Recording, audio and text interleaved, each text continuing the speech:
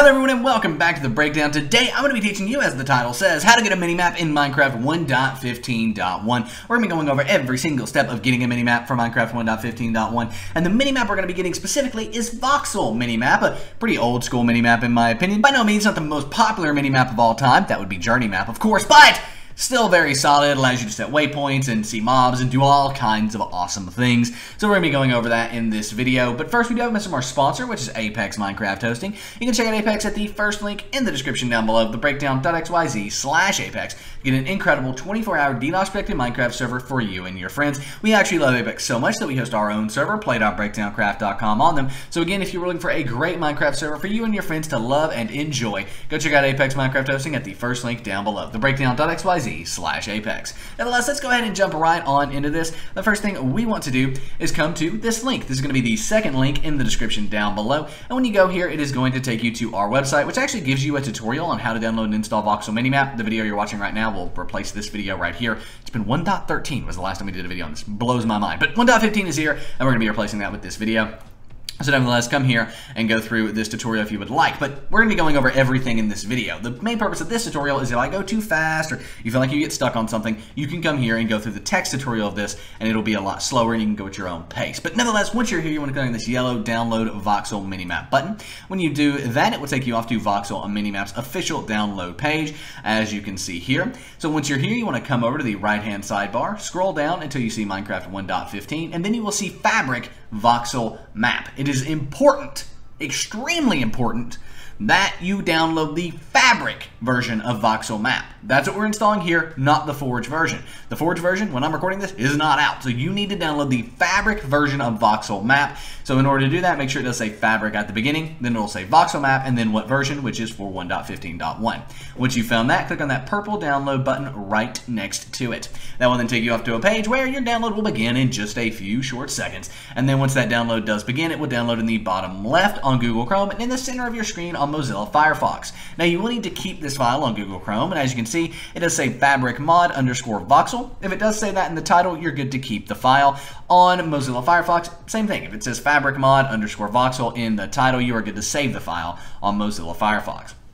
Now we're not done downloading just yet. We still have two more things to download, the FabricAPI and the Fabric Mod Loader. So if you go to the description down below, you will find the FabricAPI here. And basically this is the API, right, that is used to work everything together and make Voxel Map work with the Fabric Mod Loader, which we're going to be getting here in a second. So to do that, go to the link in the description down below for the FabricAPI. It will take you here. Just like Voxel Minimap, you want to come over to the right-hand side, scroll down, and then you'll see FabricAPI for 1.15.1. Click on that purple download button to the right of it, and then it will go ahead and take you off to this page where your download will begin in just a few seconds. So there we go, boom, downloads in the bottom left. As you can see, it does say FabricAPI in the title, so we're good to go ahead and keep that file. Mozilla Firefox, you'll need to save it in the center of your screen, which is safe to do as long as it says FabricAPI in the title.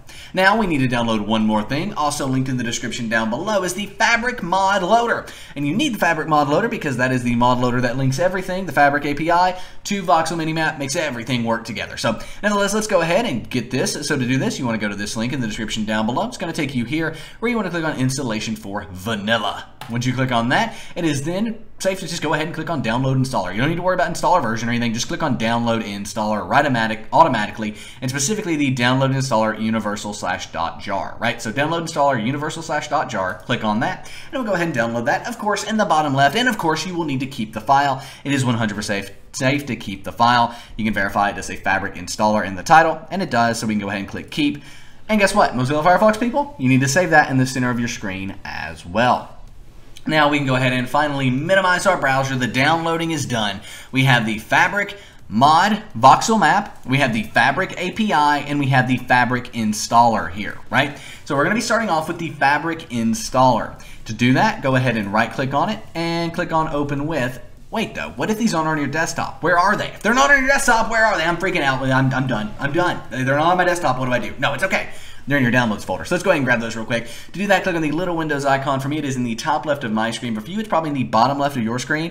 Click on that little Windows icon in the top or bottom left of your screen. Go ahead and type in downloads, right like so. You'll then have this downloads file folder in Windows. Click on that, and you will find all of these, the FabricAPI, Fabric Mod Loader, everything in here. Drag them to your desktop for ease of use. Now, we can finally go ahead and right-click on the Fabric installer, click on Open With, click on Java TM Platform SC Binary, and click OK. But what if you don't have Java TM Platform SC Binary? Or what if you do and you click OK and it just doesn't seem like it's opening? It's not working. What do you do? Well, we've got a solution, of course. In the description down below, you will find our Java tutorial here. This is how to download and install Java for Minecraft mods and servers, but you're installing a Minecraft mod here. So, of course, this is the Java you need. Make sure you get the correct version of Java that you need for all Minecraft mods and things like that. So go through this quick and easy tutorial. There's also a video tutorial if you prefer that.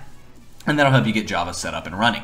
Now, if that doesn't work, you're still having issues after you install Java, you need to run the jar fix. And basically what the jar fix is going to do is make all the .jar files on your computer work with Java once again. So if your jar files are like Notepad documents or WinRAR files, you can run the jar fix and that will fix that and get everything working with Java once again. So there you have that. That is all in the description down below. We've helped nearly 1 million people, which blows my mind, get Java, get it set up for Minecraft, so that is absolutely awesome. So we go ahead and minimize our browser here. We can finally right-click on the Fabric installer, click on Open With, click on Java TM Platform SC Binary, and click OK. Then it'll open up the Fabric installer, where you don't want to change anything, assuming that Minecraft version is 1.15.1. If it isn't, you will want to change that to Minecraft 1.15.1, but other than that, go ahead and just click Install. As soon as you click Install, it'll say Done. It's super fast. I don't understand how Fabric installs as fast as it does, but as soon as you click install, it will say done there. We can go ahead and close out of the Fabric installer. Now we want to go ahead and install the FabricAPI and the Fabric Voxel Minimap mod right here. So to do that, we're going to click again on that little Windows icon. For me, it's in the top left. For you, it is probably in the bottom left of your screen, but click on that little Windows icon in the top or bottom left of your screen. And then when you click on that, go ahead and type in, this time, run, R-U-N. You'll then have this run app here. Go ahead and click on that. And then there'll be an empty text box in here. And in that text box, you want to type $appdata %appdata% and hit enter. This will then go ahead and open up your roaming folder where you'll have a .minecraft folder. Open up that .minecraft folder and you should have a mods folder. But Nick, I don't have a mods folder. What do I do? Don't freak out, it's okay. All you need to do is create one. Right click, create a new folder, and title that folder mods, M-O-D-S, all lowercase, exactly like that. Then open up your newly created mods folder. Then what you want to do is take the FabricAPI and the VoxelMap and drag those into your mods folder right like so. As you can see, FabricAPI, VoxelMap in the mods folder. We're in the home stretch, everybody. Now all we need to do is open up the Minecraft launcher. Click on this little arrow next to the green play button here. Click on the Fabric loader and then click on play. However, if you don't have a Fabric loader, like profile there, and you can't click on play with that because you don't have the Fabric loader, what do? Well, no worries. Let's go ahead and click on the installations tab here. And then we want to go ahead and click on the plus new button right here. See, plus new. Click on that, and then you can name this whatever you want. I'm going to name it play.breakdowncraft.com. Why am I naming it that? Because that is our incredible Minecraft network server. We have 2 awesome grief-protected survival servers, medieval survival with over 30 quests, and of course grief protection and a player-based economy. And we have aquatic survival with a /shop-based economy and an incredible player base. It is absolutely incredible and is also grief protected. We do have custom skyblock as well that you will absolutely love with custom islands, OP enchantments, /mine. It is amazing. You will love it. So come play with us. Play.breakdowncraft.com is the IP. I'm also going to go ahead and change our resolution to 1080p there, and I'm going to add a little bit more RAM. Adding more RAM isn't required. It's just something I like to do. Now we can go ahead and click the create button down here in the bottom right, and then finally you'll have the profile you created. In our case, play.breakdowncraft.com here. Oh, I actually forgot to do something. That's a fail. So I'm going to go ahead and click on the 3 arrows here and click on edit. What we want to then do is click on the version drop-down box here, right? See this drop-down box under version? Then you'll have Fabric Loader and then 1.15.1 here. That's a fail on my part. I do apologize about that. But here we go. We do have Release Fabric Loader. Click on that in version. That's literally the most important part. And then go ahead and click Save. Now confirm on the profile you created, in our case play.breakdowncraft.com, that it does say Fabric-Loader and then 1.15 under it. If it does, come over here and click on that green play button. Now Minecraft 1.15.1 is going to open up with a minimap installed in it. Pretty simple overall. I just go through a lot of the different problems that people can have. Most likely you didn't have any of those problems and you're already in game enjoying your minimap. Otherwise, you now know how to fix tons and tons of other problems. Now, one problem that you could have is it could lock up in the loading process here. It doesn't look like it's going to for me. Yeah, we're fine. But if it does lock up, no worries. Just close out of the Minecraft here and then load it back up again. Like nothing happened. Like it didn't crash at all, and it will work.